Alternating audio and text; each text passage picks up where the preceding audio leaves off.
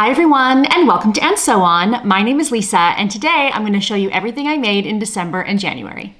Okay, welcome to 2021. I took an unplanned break from vlogging in December, and no drama around it. It's just kind of how it worked out, and I saw that there was a ton of content being put up by other people during Vlogmas. I probably had 20 or 30 videos per day on my feed, and so I thought there is a lot of content out there right now. I'm gonna take my time and come back in January and hit the ground running. That said, I did get a lot made in December and January, and so I wanted to share that with you. These are all sewing makes, except for one. I have one knitting one that I just had to share, but I did knit a lot of hats and cowls and things in December for gifts, but I don't have those right now, so maybe I'll go into those in a knitting video, we shall see. But I have my notebook here, and I am ready to show you what I made in December and January. Okay, so number one is my Morgan jeans are done, and I'll stand up quickly, but of course I'm going to show you pictures, but these are my Morgan jeans, and I will put in a bunch of photos of these. So these turned out so good. I could not be happier. Even when I first finished them, I wasn't sure because I had heard nightmares of denim like bagging out and not fitting well by the end of the day, and I have to tell you, they fit great. They have maybe got a little bit looser, yes, okay, but not like a baggy mess, which is what that's the quote that I read on a few different blogs. I cut these down one size. So if you remember in my last video, I believe that I said I was making a 10, and then I did base it together and tried it on, which I absolutely recommend, and the 10 was too big. And so literally all I did was cut down to the 8. I made no other adjustments, and I just decided to go for it. I did not do flat felled seams on the outside because I just assumed I was gonna have to change something, and I didn't wanna have to go back and pull out the top stitching, which I had done on a few other seams earlier on. So these are, simpler perhaps, but they are awesome. I wear them a ton. I like that they don't have stretch to them. I love stretchy jeans as well, but these, I find they hold me in. they feel sturdy, they feel strong. The only thing is I'm probably gonna have to redo my buttonhole because I used the Closet Core Patterns blog quite a bit, and they have a tutorial basically for each step. And one thing they said about the button is they said make sure that you move the button as far as you can towards, you want it to be more snug rather than more loose. And I took that to heart, and I'm pulling a little too much on the button, and so the buttonhole is getting a little bit of extra wear and tear. So I think I might end up having to reinforce the buttonhole. That said, it's fine. It hasn't torn through or anything like that, but it is starting to shred a little bit. I haven't washed these yet just because I haven't really needed to. I will put them in the wash soon. Some people said they actually put their jeans in the freezer.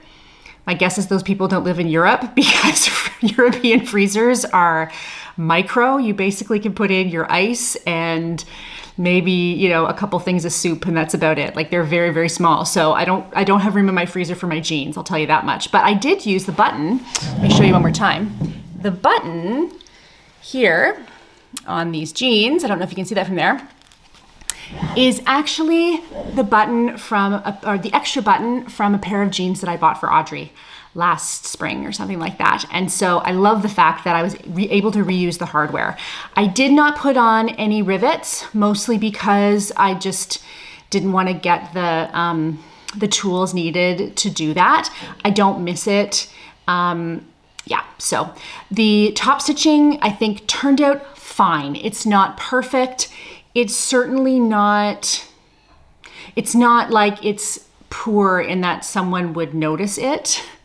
And it's straight enough. And there's times where I ended up on the back, on the yoke, I think, doing 2 lines. I was using the older machine, and at times I would kind of fall off the seam instead of being on the seam. But it's minimal. It really is. Overall, these jeans are amazing. I would absolutely recommend the pattern, and I'm definitely going to make another pair this spring, probably in a heavy cotton twill. I think would be awesome. So in researching the pattern, one thing I noticed was that you really want to get heavyweight denim for this pattern, non-stretch, that's really important for the structure. So this is 14 ounce Lady McElroy denim that was gifted to me by Minerva in return for a blog post. And I have to say, I'm really, really happy with it. Like I said, it has not sagged at all. It's still kept its shape. It's maybe a slight bit looser around the waistband, but you know, who knows, maybe that's me, haha. Okay, now I had so much of that leftover denim that I was able to do a couple of other projects, and I think I can even get another one out. Anyway, I made this blazer for Lily. Lily requested a blazer, and she had very specific ideas of what she was looking for. And so this is called, I had to look pretty hard to find a blazer for a 12-year-old, for a petite 12-year-old. So this is the Roxie Blazer by CKC Patterns, and I will link it below, of course, as I will link everything. This is a lined blazer. I could have put a button on it. She did not want a button on it. I'll put in a little video of her modeling it. It was very cute. And then on the inside is also a Minerva gifted cotton gauze that gives it a really cute look. Now, I didn't realize it, but this is actually reversible, this jacket. Like, there's no reason why it can't be reversible. And so she can wear it both ways. The only other thing I did do was I did make a pocket, and I had to draft the pocket because it was not in the pattern. So I drafted a little pocket. I also lined it, and yeah, and then she can wear it the other way as well. So that turned out really cute, and she wanted it cropped, she wanted it fitted, and she wanted it open. So those are all the things that she wanted. Okay, and then with the leftover, some more of the leftovers, I made a magic pouch. So if you guys remember, I was trying to find a pouch that I could make that would sit on the couch like a tray and have all of my knitting notions in it, so that, and it was easy to just zip up and you know, put aside. So this is what I ended up with. So here is the magic pouch, and it has a little, well, it can, not all of them do, but it can have a little handle. And I used the top stitch thread as well to top stitch it. I regretted using the top stitch later because I ended up having to buy more top stitch thread to finish the jeans. I kind of thought I would have tons, and I didn't. Now the only problem, this was my first one, and I actually stitched the zipper too close to the edge, and so the lining gets caught in the zipper. So that's fine because it's for me, but I did make a few others. So here it is open, so you can see it has these little kind of wings that sit out, has a handle, and then inside, let's see if I can do it without tipping it, all of my stuff can just sit there. I even took some pins and just stuck it in, and because it's denim, you're not, you know, gonna go all the way through. And yeah, so I've got all my little stuff sitting there, which is great. And then what I ended up doing was I made a few more. So I made a few more. Here's one that's gonna go off to my friend in Turkey, and I made it out of my favorite fabric. This is the Sevenberry Fabric. And what I did was on the inside, this one is much smoother, the zipper is much smoother, and on the inside I put the orange, and I used the reverse side of, the wrong side of the Sevenberry fabric. This fabric came from Nunoia in Barcelona, and I still have enough. I just took off a little end to do this, and I'm gonna be doing a blouse from it soon. So, but isn't that pretty? I just love the way it sits. So I should have set this off weeks ago, but the post office is a bit of a disaster right now, so going there is a bit of a stress. Okay, so I did a few of those, and I also did a few of the Noodlehead open wide pouches. I'll put the link below. I made 6 pouches for the girls' teachers, I think it was. The girls picked out the combo of fabrics they wanted for their teachers, and I got a bunch of these zippers on Amazon. I think it was 20 of them for 8 euros or 9 euros or something like that. And I love that they have the little circle pull. And so I did a ton of those. So that took up a lot of time as well. Okay, then for Christmas, normally I make the girls pajamas for Christmas, but this time I bought them pajamas because I found some really cute ones, and I made them each a sweatshirt. So Lily really wanted a hoodie, and here is her hoodie. And there we go. So this is a free pattern from Brindle and Twig. And it's called, I think it's just called the Free Hoodie from Brindle and Twig. I think it's called the Raglan, it might be called the Raglan hoodie. It's a Raglan hoodie. I'll put in some pictures of her wearing it. She absolutely loves it. The fabric is from Tipa Fabric, which is a online yarn fabric store here in Catalonia, small business that I ordered from on Black Friday. And ironically, the whole sweatshirt was supposed to be in the green. And then I managed to, at the last second, cut the sleeves wrong. Like I was so close to being able, I had worked so hard to go, how can I make sure that I get this whole thing? And at the last minute, I did it wrong. I was so mad at myself because I had tried so hard to get, I think I only had a meter of the green, and I was gonna make myself something out of the purple, out of the wine color. And in the end, I couldn't do it. And so I ended up cutting the sleeves out of the wine color as well as the pocket. In the pattern, it actually has you leave this edge free. So yeah, so I have the pocket here. I did the scuba version of the hood. So the fact that it comes right across like this instead of doing the lapped crossover, because it used slightly less fabric.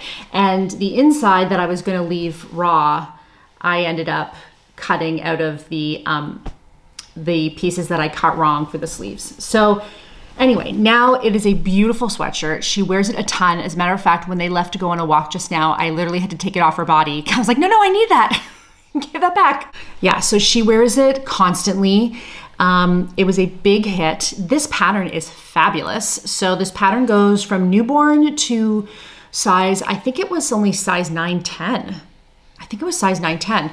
Yeah, this is the largest size. And she's a petite 12-year-old, but still, like, this fits her generously. Like, it fits her generously. It will fit her for a while. I highly recommend it. It came together in like maybe an hour, hour and a half. It was a really, really easy make, not at all tricky, really great instructions, and free. For Audrey's sweatshirt, I decided to copy this. So she had this in mustard that she really liked. And so I took a pattern and I made it. I made this. Now I don't have any pictures of her wearing it yet because I left it slightly unfinished. I did not do the hemband or the cuffs because I wanted to try it on her first to see if it would fit. She does really like it. The neckband is not great, and I have a couple neckband stories for you in this, but I love the fabric. Again, this is from Tipa Fabric, same thing. It's a very, very cozy fleece back, or, you know, like fuzzy fleece. And yeah, the only thing is that the neckband is a little funny. And then I just have to finish the edges. But it's very easy to just copy something that already fits them, you know, like that's kind of a nice way to do it. And she does like it, I just have to finish it up. So then I thought, okay, I'm gonna make something else for Audrey. This is now after Christmas. She has this little top, emphasis on little, that she got. It's got this odd thing where like half the neckband wasn't attached and they call that a feature. And it's cute and it's boxy, and she likes it because it's boxy and it's cropped. But the problem is that it's shrunk. She got it for her birthday and it's shrunk multiple times, and now it's just too short. In my opinion, it's too short for most outfits. So I thought, okay, why don't I make you one that you will like, that fits, but that's a length that I like. So I also took a pattern from this, and this is what I ended up with. In orange. It looks very orange on the screen. It's actually kind of more of a rusty orange. This was a saga. I'm not gonna lie. I took a pattern. I then managed to sew the sleeves on backwards. I sewed them on with like at the hem end rather than at the arm side end. And then I had to unpick it. Luckily I got a new, stitch ripper for Christmas. And then I almost sewed them on wrong again. I literally pinned them on wrong again on one side and went, what are you doing? That's not right. So I had to switch it around. The drafting the V neckband, I did not do a good job, and it I also like cut the V at the wrong angle. Anyway, it's a very long story, but basically I tried this neckband 3 times. You can see now that it's still a little bit lumpy on one side, and the back, I'm gonna show you the back. Now that's pretty, that's pretty. Lumpy, bumpy, got a big chunk in it. She likes it. Her hair covers it. She doesn't care. I'm gonna do better next time. It's one of those, just get it done. And because of course I had to rip out these stitches, it's all kind of like ruffled and stuff, and yeah, not my best work. However, she wears it, she likes it. This fabric is from, this is a Lycra jersey from Cal Joan, which is another Catalonian online small business. Really nice jersey. This jersey is $9.50, $9.60 euros per meter. Really, really nice. Highly recommend that. I have it actually in 4 or 5 colors that I'll show you another time. So you'll be seeing it quite a bit. Yeah. Oh, and then the last thing I did with this is that I cut it to the length that I wanted. So I cut it to the length, we tried it on her. We made it so that it hits right at the top of her jogging pants waistband, right where she wants it. I thought I measured it, I cut it off, and it was too short. I was like, are you kidding me? The whole point was to have a shirt that wasn't too short. So I took the portion that I cut off, I doubled it, and I turned it into a hemband. And that actually worked out really well because it gives it some weight, and so it hangs nice and boxy. And she wanted me, thankfully, to leave the hems of the sleeves raw, which thank goodness, because I just wanted to be done with it. Okay, so moving on with the neckband. So clearly that neckband was no good. The one on Audrey's sweatshirt was not particularly great either. Now moving on to something for Lily. So the way children do, one day things fit and the next day they don't. Like on Black Friday, I remember saying to Lily, do you need any new leggings? And she's like, no, I'm good with leggings. And then 3 weeks later, it was, none of my leggings fit me. They're all either too big because they're hand-me-downs from Audrey, or they're too short because she's growing like a weed. So fine. I was like, okay, fine. I'm going to make you some leggings. So I have this paisley jersey from Minerva, also gifted for a blog post. I'd had it for a while and I just hadn't done anything with it yet. And I thought, well, this is perfect.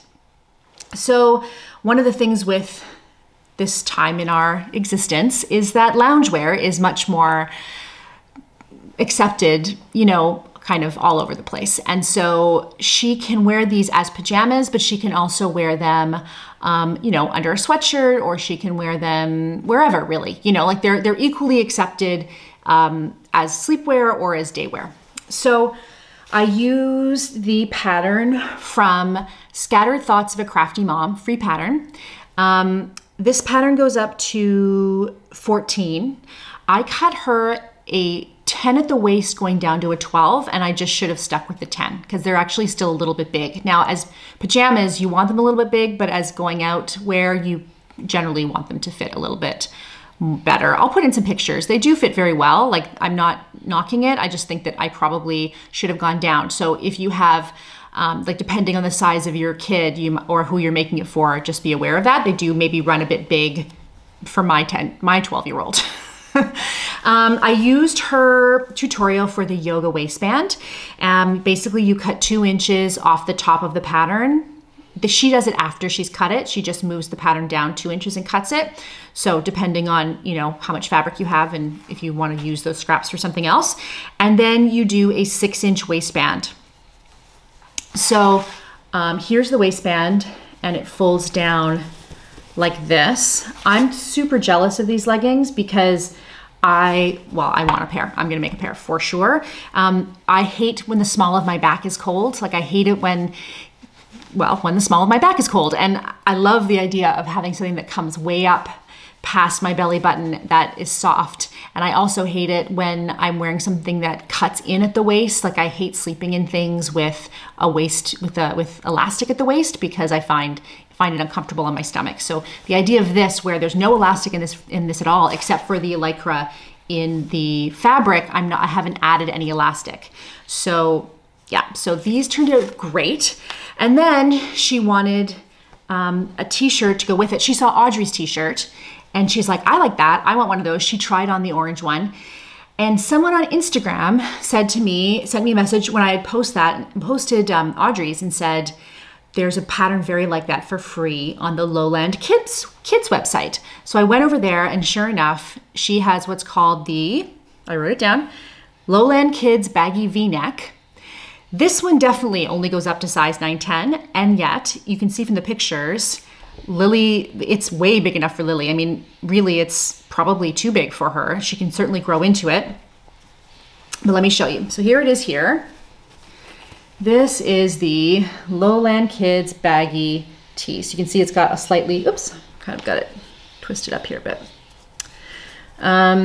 It's kind of lower at the back, and it's got, she slept in these. So I literally took them off her person this morning. I said to her, take those off because I need to get dressed because I need to record with these. And then of course she puts on something else that I need to record with.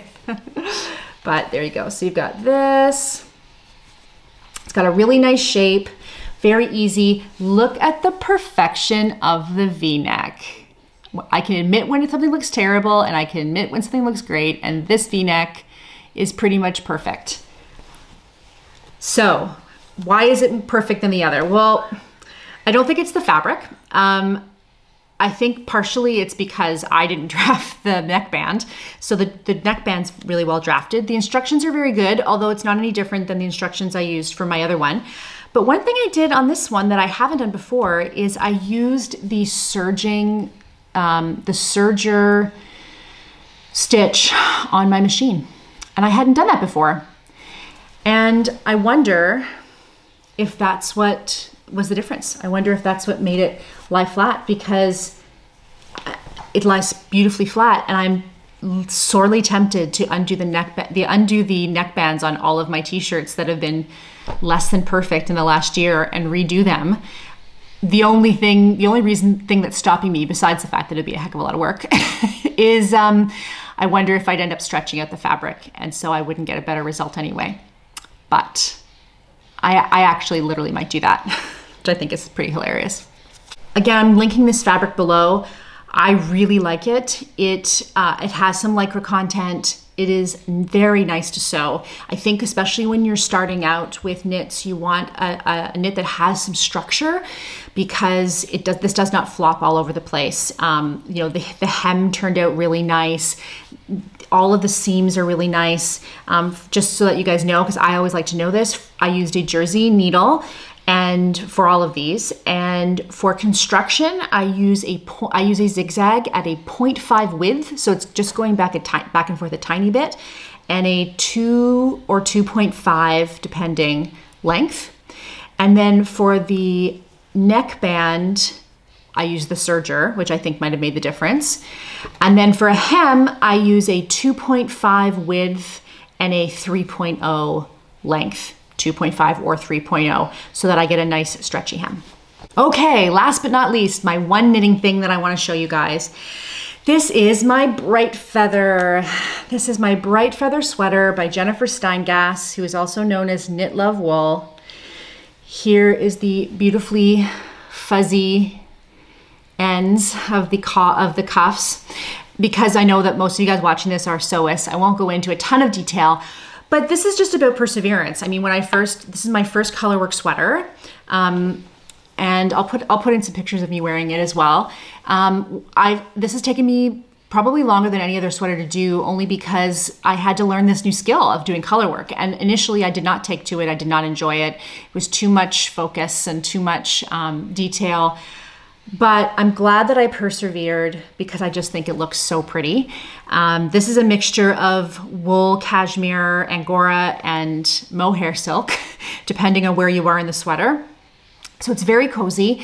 And if you didn't know, the reason why part of why colorwork was created was because when you do colorwork on the inside, you end up with these, what are called floats. So the thread that's not being used floats in behind the sweater. And what that does is it creates 2 layers of fabric. And 2 layers of fabric is warmer than 1 and creates more heat and holds on to more heat, right? So this becomes very, very warm. And actually it's very cold right now in Spain. It's unseasonably cold. People are freaking out a little bit. So I wore this yesterday and it was just so warm and cozy. At the bottom of the sleeves, I ran out of one of my wools, and so I ended up, see, that's a mistake right there, but that's okay. And so I actually switched to silk mohair at the bottom. So it makes the cuff a little bit, the cuff a little bit darker, but I just think that adds a feature, and it's really, really fuzzy and soft. I haven't blocked this yet, which means I haven't soaked it and put it out to dry.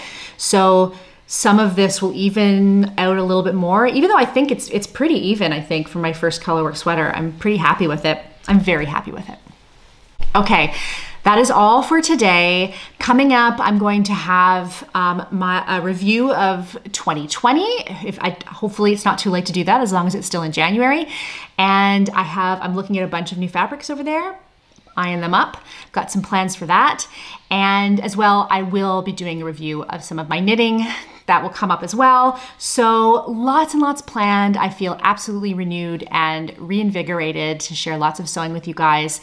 And I have lots more on the way. So thank you so much for your patience with me while I had a little hiatus. And I hope that you are all well. I hope that you are all keeping well. I hope that you are all keeping your spirits high. And I will be here to bring you some entertainment very, very soon. I'll talk to you soon. Bye-bye.